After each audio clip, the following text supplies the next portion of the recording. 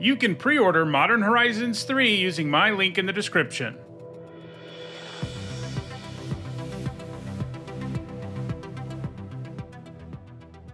Hi everyone, I'm Nitsahone, and in this video I'm continuing with my Modern Horizons 3 set review. I've already covered all the non-mono green cards in the set, so in this video we'll be looking at those remaining green cards. For each of these cards I'll discuss how I think they'll perform in Limited, that means Draft and Sealed, and I'll punctuate each evaluation with a letter grade. If you're new to my set reviews and unsure of what my letter grades mean, you can find a guide in the description for this video.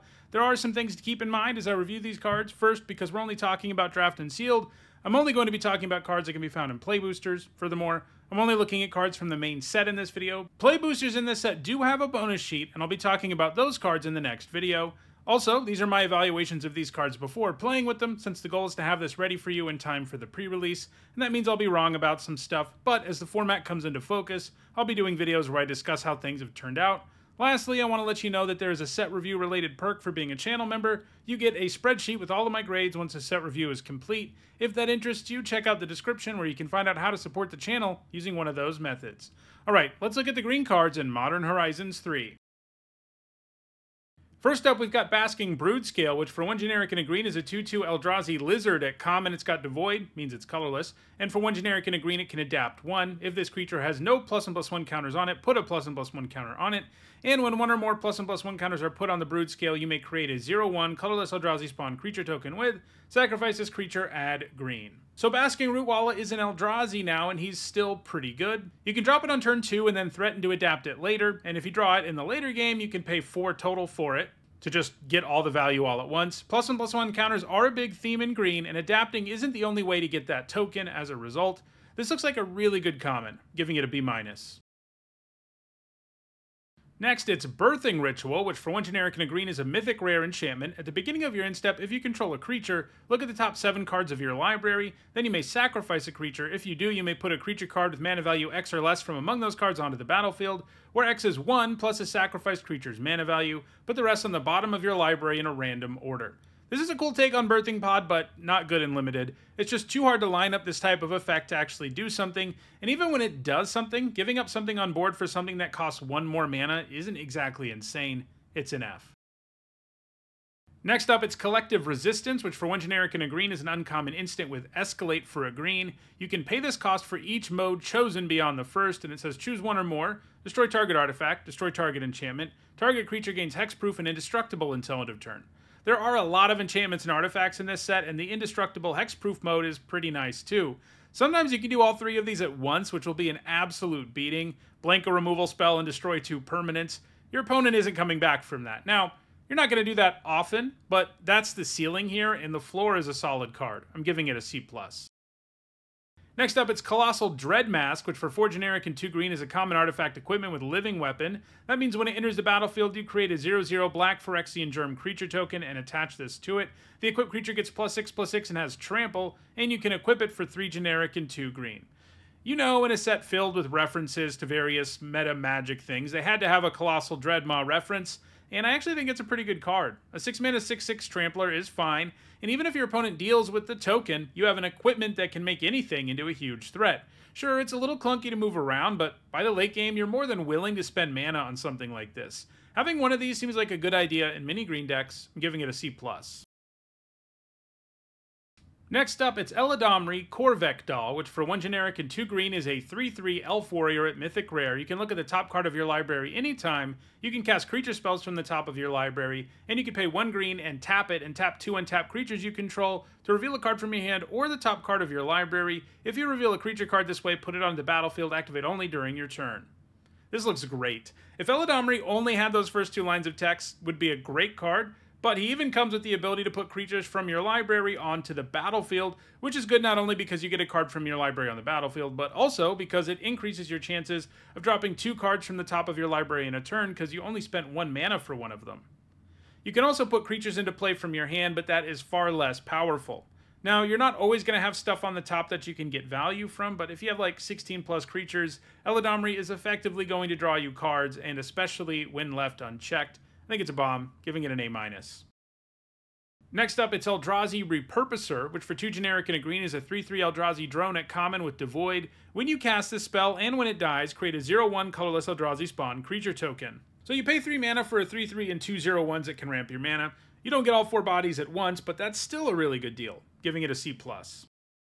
Next, it's Evolution Witness, which for 2 generic and a green is a 2/1 Elf Shaman Mutant at common. It's got Adapt 2 for 1 generic and a green, and when 1 or more +1/+1 counters are put on it, you return target permanent card from your graveyard to your hand. This is a nice take on Eternal Witness. Sure, it'd be better if it grabbed you something from the yard when it entered the battlefield, but adapting and getting a card back is nice too, and it even has the potential to do it more than once if you have some other ways to put counters on it, giving it a C+.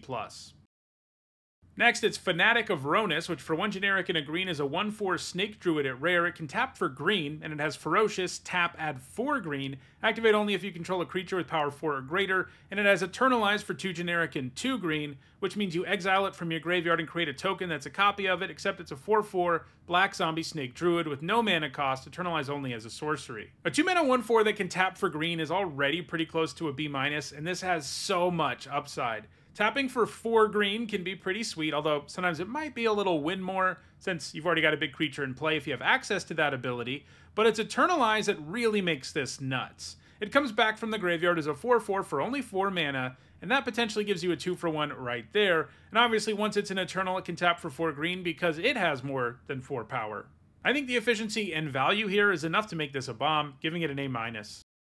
Next, it's Fangs of Colonia, which for 1 generic and a green is an uncommon sorcery. Put a +1/+1 counter on target creature you control, then double the number of +1/+1 counters on each creature that had a +1/+1 counter put on it this way, and it has Overload for 4 generic and 2 green. You can cast this for its Overload cost. If you do, change target in its text to each. The base form of this card isn't very good, even in a set with a +1/+1 counter theme. You usually pay 2 mana for 2 counters, and yeah, sometimes more, but it's just a buff spell and nothing else, and at sorcery speed, that's just not always worth a card.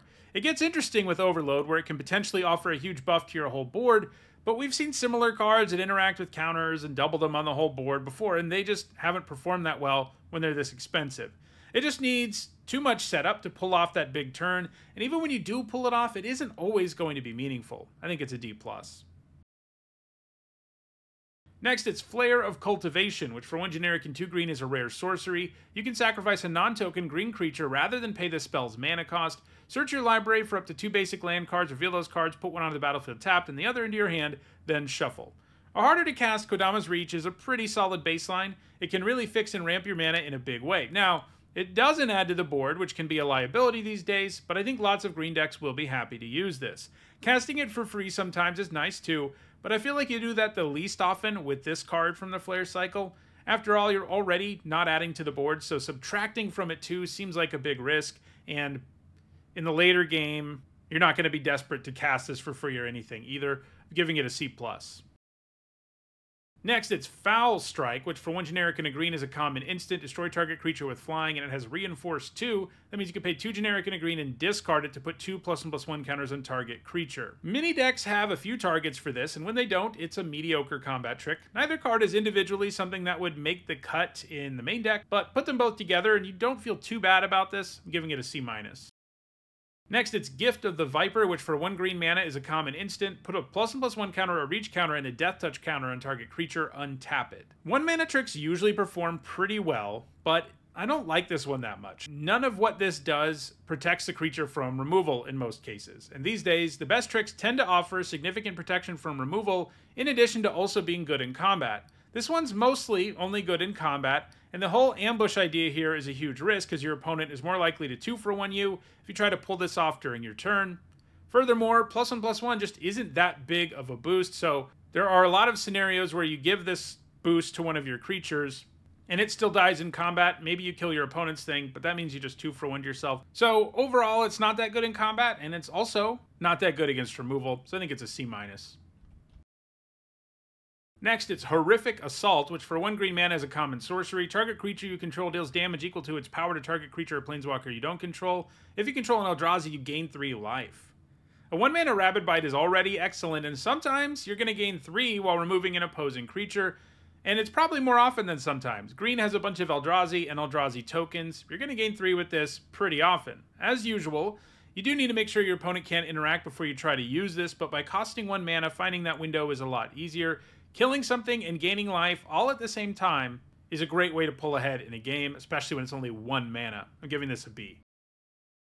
Next, it's the Hunger Tide Rises, which for 2 generic and a green is an uncommon enchantment saga. Chapters 1 through 3 make a black and green insect creature token. Chapter 4 says sacrifice any number of creatures, search your library and or graveyard for a creature card with mana value less than or equal to the number of creatures sacrificed this way and put it onto the battlefield. If you search your library this way, shuffle. Chapters 1 through 3 are pretty good value for 3 mana, so the fact that you have a Chapter 4 that lets you cash in bodies to tutor up a creature directly into play is nice. You're not always going to want to take advantage of Chapter 4, mind you. It's sometimes just not a good idea to give up a bunch of bodies for 1 body, but there are certainly times where you will. Most of the value comes from just making tokens, though. I'm giving this a C+. Next, it's Hydra Trainer, which for 1 generic and a green is a 1/1 human warrior at uncommon. You may exert it as it attacks. When you do, target creature gets +X/+X until end of turn, where X is the number of counters on permanents you control. An exerted creature won't untap during your next untap step, and it has Adapt 2 for 2 generic and a green. A 2 mana 1/1 is real bad, but this can become a 3/3 on the next turn and potentially attack as a 6/6 all on its own. That's a pretty big jump from a 2 mana 1/1, and of course the exert effect can also be used to buff something else, and the later you go in the game in a deck that has a bunch of +1/+1 counters, the bigger this buff is going to be, and it is a pretty serious one. The only knock on this card really is that it starts out so inefficiently, but it becomes really efficient before too long, giving it a B-. Next up, it's Lion Umbra, which for 2 green mana is an uncommon enchantment aura. It can only enchant a modified creature, and equipment auras, its controller controls and counters or modifications. Enchanted creature gets +3/+3 and has vigilance and reach, and this has Umbra armor, which means if the enchanted creature would be destroyed, you remove all damage from it and destroy this aura instead. This is kind of a new spin on Daybreak Coronet, which is kind of fun. Modified creatures are easier than usual to have in this set. We've already seen in this video that there are +1/+1 counters everywhere, but even with that in mind, there will be times where you just can't put this on anything, and that is a nightmare. Now, when you can put it on something, you make it into a huge threat that is also protected from removal thanks to Umbra armor. Of course, if they do eventually have something that can destroy the creature, getting rid of Lion Umbra at instant speed might just be enough for them to kill your creature in combat anyway, because it is going to be a big portion of what's making your creature good, but this still looks like it has a home to me. It probably needs a build-around grade, because if you're in a green deck that isn't going really hard on counters, it's probably pretty bad, like a D-. But if you've gotten there, it's probably a C+. Next, it's Malevolent Rumble, which for 1 generic and a green is a common sorcery. Reveal the top 4 cards of your library. You may put a permanent card from among them into your hand, put the rest into your graveyard, create a 0/1 colorless Eldrazi spawn creature token with, sacrifice this creature, add colorless. This is a solid card selection card that also loads your graveyard, adds to the board, and potentially ramps your mana. If the graveyard was a bigger theme in green in this set, this card could be really good, but it's not a huge theme for green, and you don't want too many cards that barely impact the board, but this is one you'll find room for reasonably often. I'm giving it a C. Next, it's Monstrous Vortex, which for 3 generic and a green is an uncommon enchantment. Whenever you cast a creature spell with power 5 or greater, discover X, where X is that spell's mana value. When you exile cards from the top of your library, until you exile a non-land card with that mana value or less, cast it without paying its mana cost or put it into your hand, put the rest on the bottom in a random order. So this does stone nothing on its own, and that's never a good thing. But if you can untap and then play a high power creature, you could get something going, and it can actually trigger more than once a turn, so if you hit another high power creature, you can discover again. That's the exciting potential this card has, but the fact remains that it requires you to do nothing for a turn in most cases, and 5 power is a really, really high threshold for you to hit. There's a reason in most sets they like to look at 4 power, because that's a lot easier to get than 5. So you're just not going to have, even in this set, that many cards that trigger this. So the cost of playing it and not adding to the board at all the turn before is something you really have to find a way to make up for, and it's just not going to do it often enough. I think it's a D. Next up, it's Nightshade Dryad, which for 1 generic and a green is a 1/2 Dryad at common. It's got Death Touch, it can tap for colorless, and it can tap for 1 mana of any color. I like this. It can produce much needed colorless mana for the many cards in the set that care about that, and the ability to produce mana of any color is awesome too. It's about as flexible a mana source as you can have in this set. One thing I also like is that oftentimes a Mana Dork is a pretty bad draw in the late game, but this one's still relevant on most boards because of Death Touch. This looks like a nice common. giving it a B-. Next up, it's Nyxborn Hydra, which for an X and a green is a 0/1 enchantment creature Hydra at common. It's got Bestow X and 2 green, and that means if you cast it for its Bestow cost, it's an aura spell with enchant creature. It becomes a creature again if it's not attached. It's got Reach and Trample. It enters the battlefield with X +1/+1 counters on it, and the enchanted creature gets +1/+1 for each +1/+1 counter on Nyxborn Hydra, and has Reach and Trample. So this will basically never feel super efficient, but it is the kind of thing that scales all game long and can make a big impact on a given turn. Like if it's late and you have a bunch of mana and you have a good attack, or maybe you don't have a good attack, then you can bestow this onto something and suddenly you have one. It can give you lethal damage out of nowhere. It's clunky and it's expensive, but it can do it. And you can also just play it out as a creature to begin with, which still isn't that efficient, but it's not a disaster either. As is the case with most bestow things, the way to get the best value out of them is to put them on a creature first, because then if that creature ever dies, you still get to hold on to your creature. But yeah, it's inefficient, but the fact it scales all game long in a color like green that looks like it's good at producing mana makes it fine. I'm giving it a C. Next, it's Path of Annihilation, which for 3 generic and a green is an uncommon enchantment with Devoid. When it enters the battlefield, you create 2 0/1 colorless Eldrazi spawn creature tokens. Eldrazi you control have tap, add 1 mana of any color. Whenever you cast a creature spell with mana value 7 or greater, you gain 4 life. So the idea here is that this offers you some serious ramp and fixing, and then makes up for not adding to the board in a big way by gaining you life later because you ramp into a big ol' Eldrazi ahead of schedule. This can definitely get that done, potentially on the very next turn, and getting 2 bodies does mean that after you cast this, you probably don't lose right away, even if you're behind. I think it looks pretty good. I'm giving it a C+. Next up, it's Primal Prayers, which for 2 generic and 2 green is a rare enchantment. When it enters the battlefield, you get 2 energy. You may cast creature spells with mana value 3 or less by paying an energy rather than paying their mana costs. If you cast a spell this way, you may cast it as though it had flash. An energy-based Alurin is pretty interesting, but like pretty much all of these energy-based reserve list cards in this set, it doesn't look good in Limited. Getting creatures from your hand into play for free is surprisingly hard to take advantage of in Limited, even without a restriction like Primal Prayers has. Even if it's doing what it's supposed to do, Primal Prayers doesn't actually give you a card worth of value in most cases. And that's a huge liability in Limited. It's an F.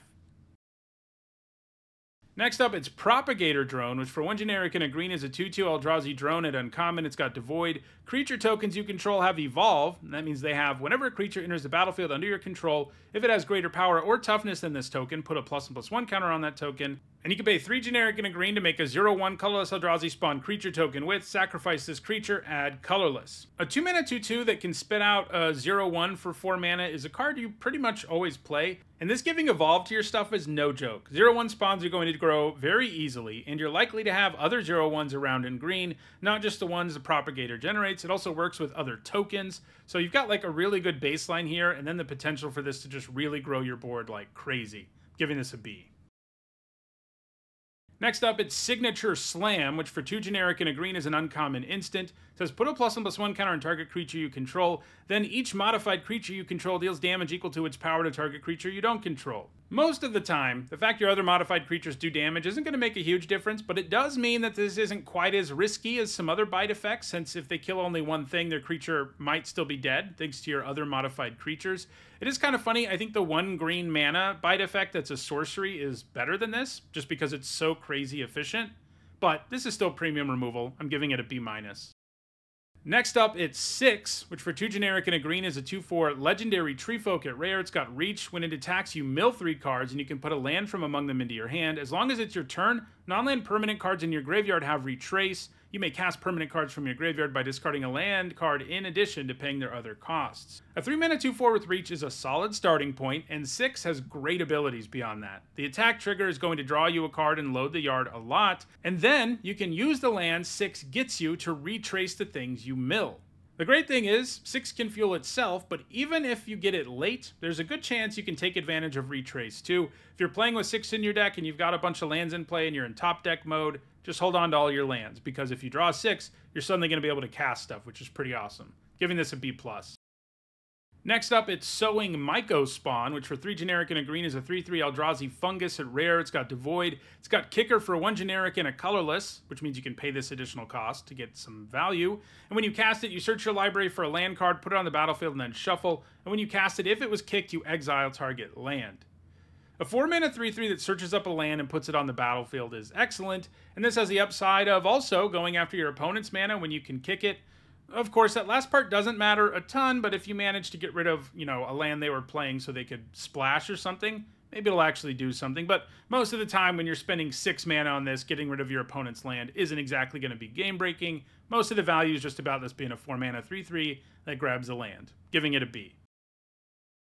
Next up, it's Springheart Nantuko, which for 1 generic and a green is a 1/1 enchantment creature, insect, monk. At rare, it's got Bestow for 1 generic and a green. Enchanted creature gets +1/+1. Landfall, whenever a land enters a battlefield under your control, you can pay 1 generic and a green if Springheart Nantuko is attached to a creature you control. If you do, create a token that's a copy of that creature. If you didn't create a token this way, create a 1/1 green insect creature token. This landfall trigger is pretty serious. Paying 2 mana for a copy of one of your creatures is often going to be better than whatever else you would be able to do with 2 mana, and getting an insect isn't terrible either. You want to make sure you play this ahead of your land drop in a turn to get value immediately. This just does a ton and has some extra synergy in the set, giving it a B+.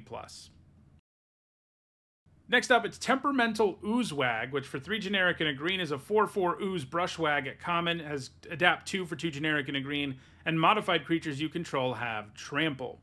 This will come down and give Trample to one of your creatures reasonably often, and obviously its own adaptability can grant it Trample in addition to the counter. I'm giving it a C+. Next, it's Territory Color, which for 4 generic and a green is a 7/5 Eldrazi at uncommon. It's got Devoid and Reach, and it has Landfall. Whenever land enters the battlefield under your control, look at the top card of your library. If it's a creature card, you may reveal it and put it into your hand. If you don't put the card into your hand, you may put it into your graveyard. This feels like it should be a rare. The stat line is a great starting point, and this landfall trigger is pretty darn strong. You're not always going to hit a creature, but it effectively lets you surveil one even when you don't hit one, and there's value in doing that too. As is usually the case with landfall, you want to play this on a turn where you can get the trigger too. I'm giving this a B+. Next up, it's Thief of Existence, which for 1 generic, a colorless, and a green is a 3/4 Eldrazi at rare with Devoid. When you cast this spell, exile up to 1 target non-creature, non-land permanent opponent controls with mana value 4 or less. If you do, Thief of Existence gains. When this creature leaves the battlefield, target opponent draws a card. Non-creature, non-lands aren't always easy to find in Limited, but when you can hit one with this, it'll feel awesome. A lot of the time, it'll just be a vanilla creature though, and it might kind of look like the stat line is above rate, but it's really not when you consider the demand of colorless mana. I think it's a C+. Next up, it's Trickster's Elk, which for 2 generic and a green is a 3/3 enchantment creature elk at uncommon. It has Bestow for 1 generic and a green. Enchanted creature loses all abilities and is a green elk creature with base power and toughness 3/3. They've got to have an Oko reference in the set, don't they? This elk is passable as a 3-mana 3/3, and turning something else into a 3/3 isn't necessarily bad either. It would be if that's all this did, but when that elk dies, you get this elk, so it's worth it. I'm giving it a B-. Next up, it's Wumpus Aberration, which for 3 generic and a green is a 6/6 Eldrazi beast at uncommon. It's got Devoid. When you cast it, if colorless wasn't spent to cast it, target opponent may put a creature card from their hand onto the battlefield, and it has Trample. Hunted Wumpus was a favorite card of mine as a kid, so getting an Eldrazi version now is pretty cool. Obviously, you really want to have colorless mana to help pay for this, or you might give your opponent a scary advantage. Chances are good that whatever they put into play isn't bigger than the Wumpus is, so it won't always be a complete disaster, but there are going to be disasters sometimes when you do this. It is worth remembering you're not actually giving them a card worth of value, you're just giving them a discount, which is much less impressive in Limited. But you could still be giving them a huge advantage, and you don't want to be doing that. And I don't think having a colorless mana around by like turn 4 is an insane requirement. And the fact it's a 6/6 Trampler, it doesn't matter if you don't necessarily have that mana earlier in the game. It's going to be a huge creature no matter when you play it. I'm giving it a C+. Alright, all we have left now are the double-faced cards. The first of these is Bridgeworks Battle, which for 2 generic and a green is an uncommon sorcery. Target creature you control gets +2/+2 until end of turn. It fights up to 1 target creature you don't control. A fight isn't nearly as good as a bite since your creature does take damage, but this one offers a big enough buff that it's still pretty good. That buff can allow a wider swath of your creatures to kill a wider swath of their creatures and survive, so this will normally be a quality removal spell, one that can also be a land in a pinch. Looks pretty good, giving it a B.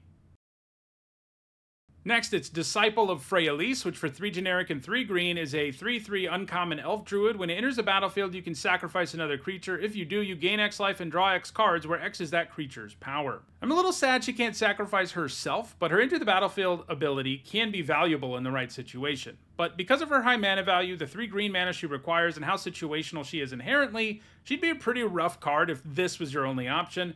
But you'll play her as a land in the early game and then have a card with some pretty huge late game upside if you draw her late, giving her a C+. And our last green card is Grist, Voracious Larva, which for 1 green mana is a 1/2 legendary insect at Mythic Rare. It has Death Touch, and whenever it or another creature enters the battlefield under your control, if it entered from your graveyard or you cast it from your graveyard, you can pay 1 green. If you do, exile Grist, then return it to the battlefield transformed under its owner's control. Then he comes back as Grist, the Plague Swarm, a 3 loyalty legendary planeswalker with a +1 that makes a 1/1 black and green insect creature token and mills 2 cards. You put a Death Touch counter on the token if a black card was milled this way. Has a -2 that destroys an artifact or enchantment, and a -6 that says for each creature card in your graveyard, create a token that's a copy of it, except it's a 1/1 black and green insect. A 1 mana 1/2 with Death Touch is pretty close to a C+.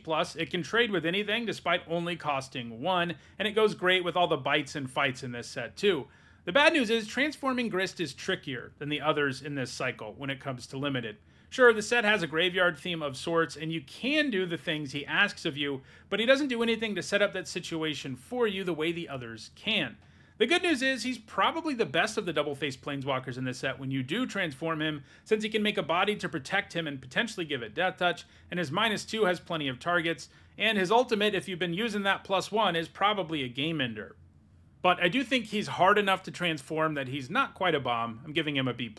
Alright, so now we've looked at all the cards in the main set of Modern Horizons 3. In the next video, I'll take a look at the bonus sheet. If you enjoyed this video, don't forget to like it and share it so that others can enjoy it too. If you want to make sure you catch future videos, don't forget to subscribe. If you want to catch up on this set review, you should see a playlist on your screen shortly. Thanks for watching.